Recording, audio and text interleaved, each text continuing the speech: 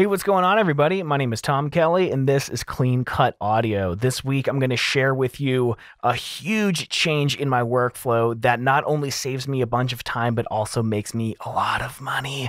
I'm going to share it with you today, and I'm going to thank those that inspired me to make this change. All right, let's do it.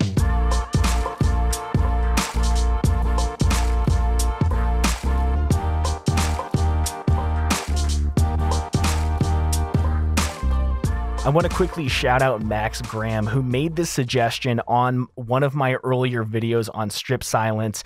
After seeing my time lapse of going through and making all of these cuts, he recommended that I change my delete key to something that is more accessible to my left hand, so I'm not traveling back and forth on the keyboard so much.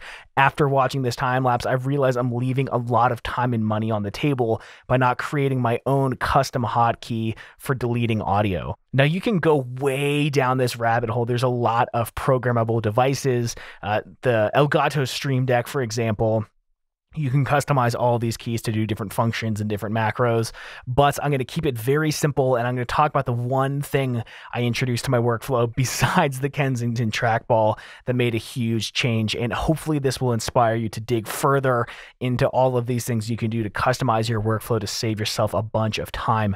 Later on in the video, I'm going to go over how I program this in Pro Tools. Since I'm sure a lot of you are not in Pro Tools, I don't want to put that at the front because most of you probably don't care. And I'm also going to show you a little bit of math on how I gave myself a significant raise by implementing this into my workflow. So let's do it. Let's take a look into Pro Tools here, and we can see that in one of my sessions, there's a lot of cuts, right? I'm mostly doing all of this through strip silence, but a lot of these things I would be highlighting, moving my hand over and deleting it, all right? So let's just drag out this whole track here, and we can kind of display the difference between using the delete key how I was and what I'm currently doing. So all of this stuff here is just superfluous noise. I don't really want it in the signal. So we could highlight all of this, delete it, hand back to the other side of the screen to hold shift and scroll, and I'm going back and deleting, zooming in, right? Trying to catch this and delete, right? Lots of back and forth. And I imagine I never mastered the piano because I didn't know where the keys were without looking at them. And I imagine that to someone new to editing, it's constantly looking down, seeing that delete key. And really, it's just the hand is traveling back and forth. And we can probably count the milliseconds of how long it takes my hand to travel over to this delete key. And the thing is, in a typical podcast, I'll be making 2,000 cuts.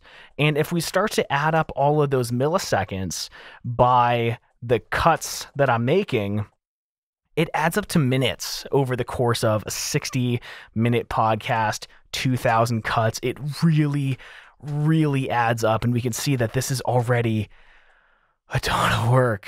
That took way too long to cut out 3 minutes of audio. So if we're not using strip silence and we're doing this manually, we'll save more time if we do strip silence, but we can see that I have moved my delete key over to Command tilde. And what that does is it allows my hand to not travel back and forth on the keyboard so far. So every single cut that I make, it's saving. Look at that. I just did that same amount of work, I believe, in a quarter of the time by not constantly back and forth looking down, breaking eye contact with my DAW, all the back and forth. And last summer it was the busiest that I've ever been editing. I edited 27 podcasts in 5 days in addition to creating my own. And when you're adding up those minutes that you're saving per episode times 4 every day, 25 a week, man, you're getting a lot of time back. So I encourage you to, whenever you're editing, try to keep your hands centralized. So my left hand never crosses the T on this keyboard. So when I am navigating, I'm using my pinky for shift to scroll back and forth with my trackball, switching between my editing modes with my middle finger up here R and T a zoom, but I can do all of those without moving my hand. It can stay like glued to the desk here, and it's all happening here. Everything else is on my trackball, and that way I'm not losing accuracy of, you know, you meant to hit delete key, but you accidentally hit some other thing and you're wondering why it doesn't delete. Your muscle memory is already in place, or you're trying to move on to the next one, but the action never took place. So if we keep this real close, real central, and there's not a lot of movement, there's more accuracy, and speed is the sum of accuracy and efficiency. So with less movement, we have accuracy and we have efficiency, which will result in speed. We can't just frantically move faster, because then you're probably going to go down on accuracy. So this is the perfect combination that will really help us save quite a bit of time. Now, as promised, I'm going to do a little bit of math for you. I got my whiteboard here, and we're going to take an average of, let's just say, 2,000 cuts, and say that by not moving our hand back and forth, we're saving 1/4 of a second, right? That seems pretty okay. So we got 1/4. Oh, that's not a... That, my friends, is a Sharpie. Here we go. All right, so we got 2,000 times 1/4 of a second, right? So that's 500 seconds that we're saving. 500 divided by 60 seconds to a minute.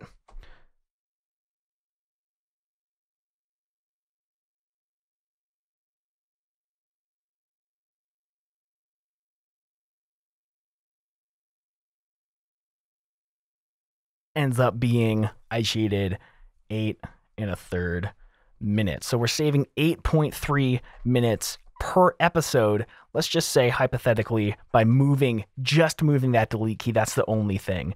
Now, there are days where I'm doing 4 or 5 episodes a day. Let's just say 8 times 4, right? So we got 32. We're saving 32 minutes every single day. When we add that to my hourly rate, it's significant. So every day, that's $75 that I'm not leaving on the table by being more efficient with my editing. I'm saving myself a half an hour, which is $75 a day, okay? So if we add that to our hourly rate, we're getting a pretty big raise. Most people in a 9-to-5 job, they're hoping for, I don't know, a $2 an hour raise per year. You can give yourself a massive raise by being more efficient in your workflows right now, immediately. $75 a day we can be getting back, or a half an hour of our time, whichever is more valuable to you.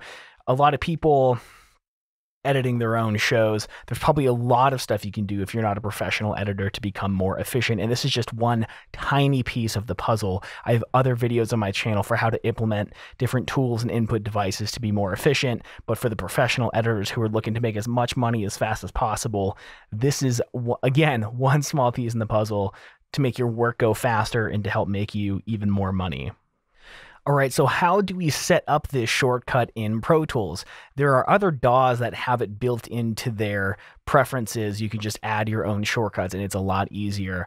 Pro Tools is a little powerful yet outdated in terms of functionality with more modern DAWs, maybe not industry standard, but more modern allowances. So what we have to do here is we need to find the function we're trying to create a shortcut for in the menu. Now I'm trying to find delete. So it's going to be an edit, and we can see clear. Now I already have the shortcut made, but what we need to know is exactly what this function is called. It's called clear. So in a Mac, I'm sorry, I don't know how to do this on PC. I haven't owned a PC in a long time, so we're just doing Mac. But if we go to the Apple system preferences, and we're doing a keyboard shortcut, so keyboard, and then shortcuts. Now we are going to navigate to app shortcuts, because this is going to be a shortcut only for Pro Tools, and we already have Pro Tools in here. We're going to click the plus button, and the menu title is, again, exactly the thing we're trying to create a shortcut for. In my case, it's clear. And then the keyboard shortcut, I type in Command tilde, and there you go, and you click add. Now I already have it in there, but that is how you create your own hotkey for Pro Tools. There's probably a lot of other things that I could do in here. I have a couple other ones here. Custom shuttle lock speed I've changed to something else long ago. Now it's just on my trackball, so that's one less combination of things that I have to do.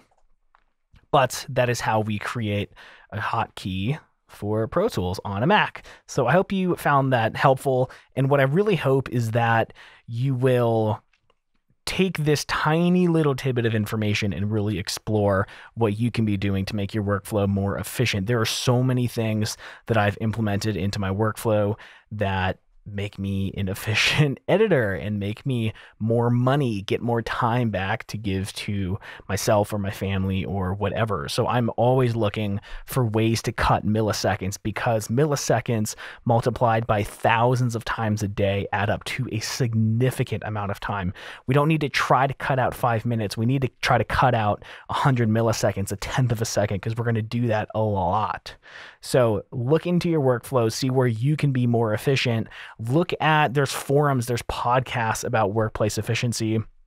One of my favorites, and the one that really inspired me to look into my own systems and processes, was the podcast Cortex by Mike Hurley and CGP Grey. Especially the first 20 episodes are pretty crazy, but their whole podcast is about workflow, systems, processes for creative entrepreneurs. And it's great. Both of them are podcasters. One runs a podcast network. So there's so much cool stuff in that podcast. I cannot recommend it enough.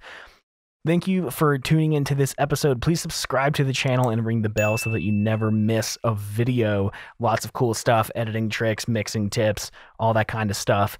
Leave a message in the comments. Let me know what hotkeys you have created for yourself and how much time it's saving you. I would love to hear what you all are doing, because there's so much work that I still have to do in order to make my workflow more efficient. I want to again thank my Patreon supporters for helping me produce these episodes, take the time away from my editing work, and allow me to create this content for you all. I appreciate you all. Thank you so much. If you'd like to check out the Patreon, it's patreon.com/cleancutaudio, and hit me up on Twitter at cleancutaudio. And I have a podcast. You can find that at cleancutaudio.com/podcast. Tons of supplemental and really interesting content that's slightly different than the YouTube channel. But that's it. Thank you all for being here. I appreciate you. I love you all, and I'll see you next week. Bye.